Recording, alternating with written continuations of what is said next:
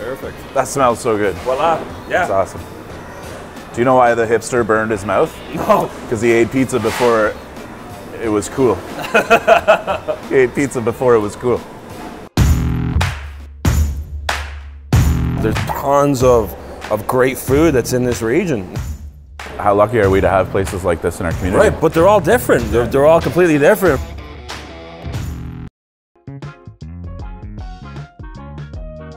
Oh, they have jigsaw puzzles of their own ingredients. That's cool. We're at Graffiti, which is a fairly new restaurant to KW, and it's a pretty new concept. Restaurant, cafeteria, market, brewery, coffee roaster. It's a lot going on here. It's also in the Catalyst building, which is the newest maker space for KW. So lots of exciting stuff. And they have these wicked tables too, so you can place your order, pay your bill, do all kinds of stuff, upload photos. But we're here for the food. So we're gonna be making some pizza and pasta in the back with a good friend of mine, Brian, who's been working with this group since they started out. And yeah, we're pretty excited to dig into some good food. I haven't chosen a puzzle yet, but I think we'll do, I thought that was me for a second. We're in the bowels of the Graffiti Market kitchen, checking things out with Chef Brian. This thing's pretty rad. It's a pasta extruder. They got some really neat toys here at Graffiti, and the food's pretty awesome. I'm excited to be here on multiple levels. Hopefully I get to eat a little bit. These dyes are a pain in the ass to clean. Are they? Yeah.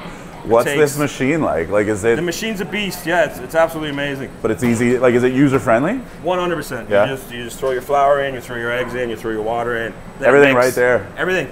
Mixes it for you for about 2 minutes, 2.5 minutes until it looks like sand. Yeah. And then you just extrude. Nice. This thing pops out. Got the fan in, so it dries it as it right comes away. out. Awesome. Yeah. So I don't know if we'll be able to do pasta today because this will probably take me about half an hour to clean this. Do you want to make a pasta? Let's make a pasta. Okay.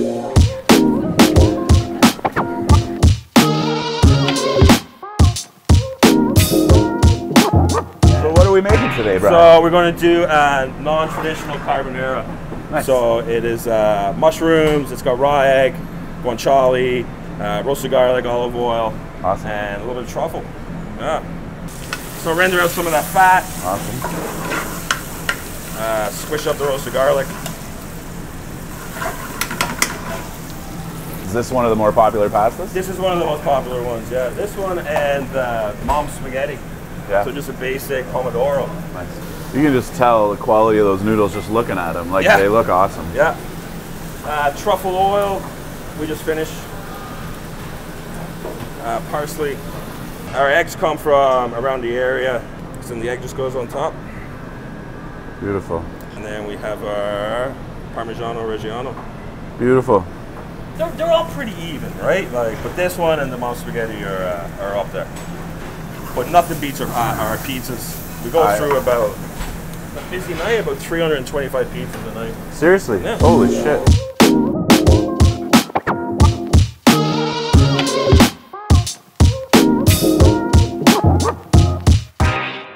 Our baker comes in at 5, produces the dough. Yeah. It's a bulk ferment until the guy shows up. I think it's about 4 hours. And then we portion it out, let it ferment for about another hour or so at room temp, and then it goes into the fridge. Is this the most dreaded station then? This is, I don't know, Dan, would you say this is the most dreaded station?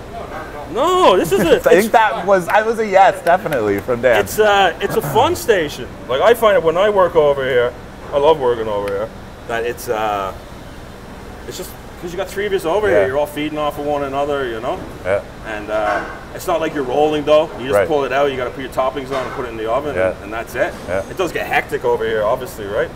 It is a Sicilian dough, so it's high in hydration, so 76% or 77%. So the dough is really hard to work with, but when they're in these pans, it's easy to work with. And you end up with a more cake-like product than like chewy sort of New York style. You do. So you get the kind of like focaccia. So it's crispy, it's airy in the middle, but with all the toppings on. It's heavy but light. Yeah. So it's a good balance. Nice. So we do multiple layers of pepperoni. So we do start at the bottom. And people don't understand there's a lot of toppings that go into all of these pizzas. And some people say that we're expensive, but when you see the amount of cheese and love that goes into it, it's actually not that pricey. We all fight that battle, right? Is how do you tell the customer how much effort goes into your plate, right? Right. So here we are. Here we try are, and help with that a little bit, True. but like True. it's the constant struggle of like value and telling the story along with just the obvious value. But yeah, 100%. And then we use brick cheese, so Springbank cheese and Woodstock. It's very similar to cheddar, like a very mild cheddar. Melts very well, a little bit of sharpness. The brick cheese goes along the edge, just so you get that caramelized cheese crust, right? And then it's just a mozzarella. that's a lot of cheese. I know, that's what I'm saying. It's like awesome. a half a pound of cheese would go on a small pizza, and then a pound of cheese would go on a large one. Wow. Somebody roll on that KW food group that it's kind of like a lasagna. Like you're actually getting like a slice of pizza is like a slice of lasagna. Right. Like it's filling. And I thought that was brilliant. So then we do another layer of pepperoni on top. And the thing with Detroit style pizza, it's an upside down pizza. So most pizzas you put your sauce on the base and then your cheese and your toppings or whatever. Sauce goes on after. So oven sits about 580, 575. Put a timer on. We're looking at about 13 minutes or so. You don't turn it. There's none of that. Just leave it. Set it, forget it. Awesome. It's oven, direct from Italy. 3 deck, fire Ferrari red. That's Liverpool red or whatever you want to call it. I'm sure that's what they had in mind when they painted it red. Your love for Liverpool. And then the bottom is for breads. So Red Circle baking over there. James, all of our sourdoughs and multigrains and all that comes out here.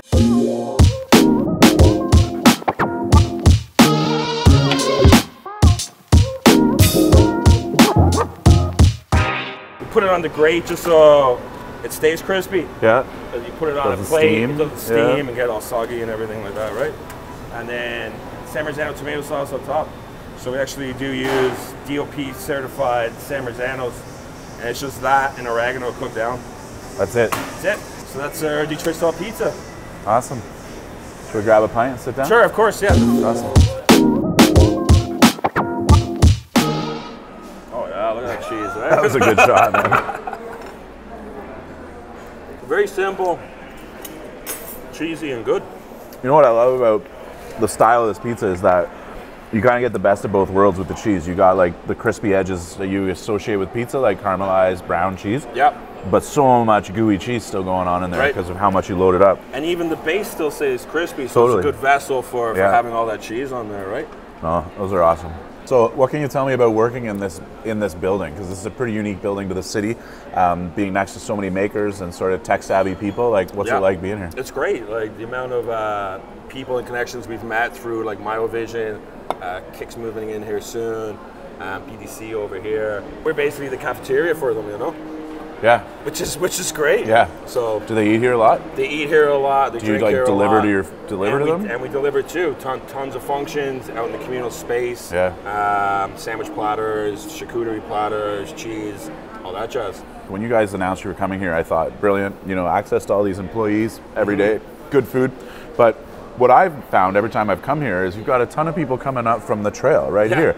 Like so many families, and you can see them coming because they're pushing a bike or a stroller. They're just walking up here, and they're like teaming to the place, whether it's for a scoop of ice cream or to stay for dinner. But for sure, you guys are like really connecting to two different awesome avenues of customers between the live-in, working guests and the neighborhoods nearby. It blew me away in the summer, the amount of traffic that came off the Iron Horse Trail. Yeah, it's awesome. Where the families of 5, with their little stroller attached to the bike coming up. Do you want a money shot of this egg yolk getting popped? Yeah.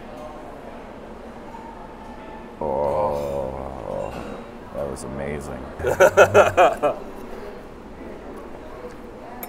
Oh man, I love that. Pasta. You're a chef that I've been working, we've never worked together. Right. We've both been cooking in the region for 20 some years. We've grown up here. Yeah.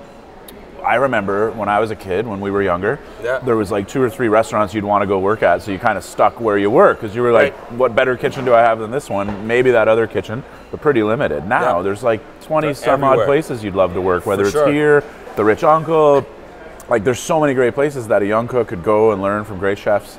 It's changed so much, and you've played a role in that, we've all played a role in that, but now we get to sit there and sort of enjoy it and enjoy being part of it, because again, like putting a raw egg yolk on top of a pasta you might not have even gotten away with 10 years ago, but now it's like people know that they love it, they want it. Of course, so, and I think it's great. Like you said, back in the day, there was like Janet Lynn's, Two Russos. Yeah. There was a handful of places. Yeah. But now with what you're doing, with what Daryl's doing, what Eric's doing at Fork and Cork, Langdon Hall, there's tons of great food that's in this region. And we're surrounded by such beautiful farmland that the ingredients that we do get when it's in season is outstanding. Yeah. And it shows, and it just makes our job easier when we get to work with these amazing ingredients, you know?